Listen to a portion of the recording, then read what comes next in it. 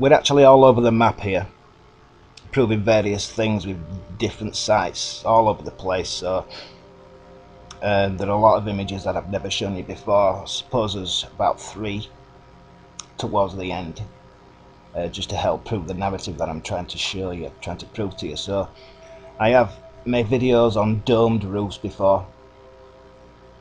These are some of the images that I used in those videos. We're going to start with this, which is what they call the Circus Maximus. This is like an artist's rendition of, you know, the ancient world, almost half backward, building impossible sites with the technology that we've been presented. Anyway, when you look at this thing, it does first look like what they have presented. You know, like this was some type of seating that went all the way around and it would rise towards the back. Well, it's built in brick, you will see that afterwards, and then it looks like that there's solidified calcified concrete on top that's eroded away and gone hard in the flood. Okay, you can see that, but what people tend to forget with all this stuff is that, look, archaeologists have dug all that section out, what you're looking at there. None of that was revealed. They've had to reveal it, and then they've rebuilt the brick underneath. To me, this was some raised structure. There's still a hell of a lot more of it buried. For one thing, if it was seating, you know, what would be the point in building it all in brick and then putting some concrete down, because the large square holes there would be for wooden beams, correct?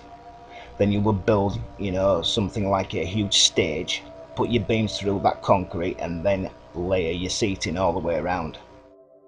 Meaning that, if I had to guess, the concrete that's in the same shape as these square holes that the wooden beams were going for the seating to be built into, it will have been built above in the same shape. It will have carried all the way through to the top, and it's collapsed down on top of it, and they've been able to excavate it and shape it to the shape that you're looking at. And what proves that is on the left there. You can see how it's all collapsed down and fallen sideways. The centre is where the centre of the dome is, which they will never excavate, because you know, what we've been presented as Romans couldn't have achieved something like that. All the metal that went into holding something like that up, because you can't just build it in concrete, will have eroded away, oxidized away. That's my best guess. This thing here, I've not put down where it is, but if you look at it, you can see the imprints of a domed structure. Everything's buried, and the rest of the rooms and flooring around it. That's what I think it is anyway. Make up your own mind. This thing here is definitely a dome, an imprint, saturated wood. This will be the same. I've made a video on this about 2 years ago. I forgot the name. I'm not going back and looking at it now. It's the it begins with Lil something. It was obviously built with wood and materials like that, degradable materials. It's just an imprint, and everything's just been covered in ash and sand from the flood. When you look down on it, it's a cross, isn't it? Well, when you look at the side, when you're inside the hole where they've dug out, more than likely in the past as well, there was maybe something precious in there, something valuable. Well, you can see where the wooden beams that went into building the structure that have now just turned to sand, like I've just been showing you.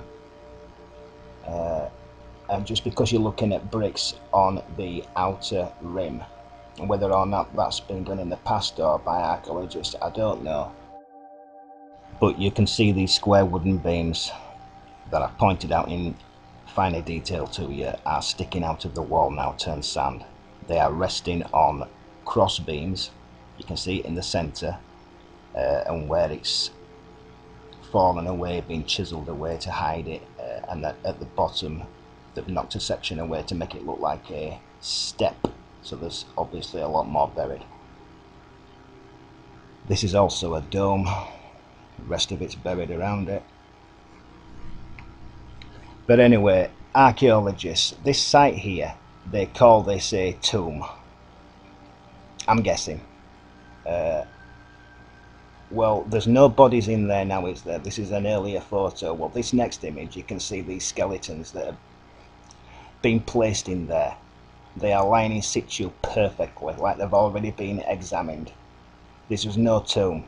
Or you could say that it ended up being a tomb, as these multiple level floors collapsed down on top of each other, and they managed to pull out a few skeletons and then place them in there for you to look at. Right, have a look at these few and then I'll come back in later.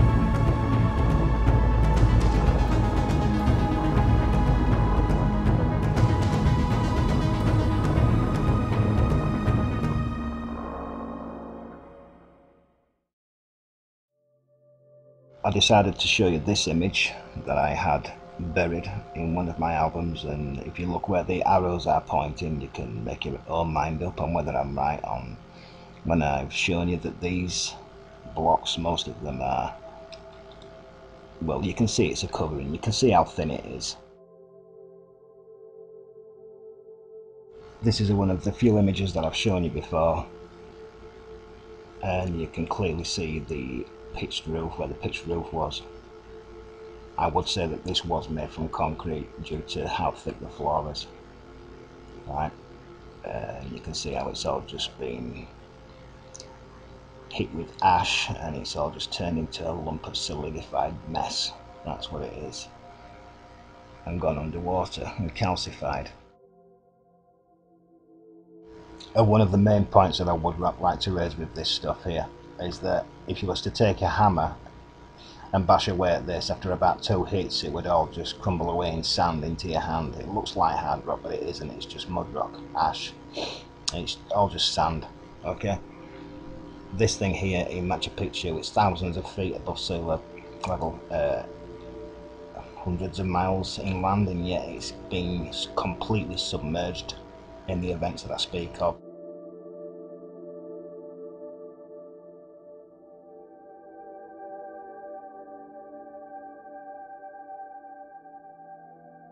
Whether or not this was a boat, I don't know, but it certainly was built from wooden beams.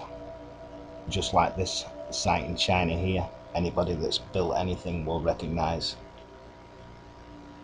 how this has been put together, and yet it's just an imprint in mud. It's just, you know, how they were able to excavate this stuff is amazing, really. You know, the surrounding stuff must have just been like powder. But this thing here, to me, this looks like some giant tree you know, that's rotted away, that's been floating around in the flood, the centre of it, and it's just the bark, right? So the mainstream are always pushing the Ice Age. Look, I don't believe in the Ice Age, I believe in the flood, right? So that's where all these large rocks came from, because they were mainly pieces of wood, petrified wood, that had been floating around.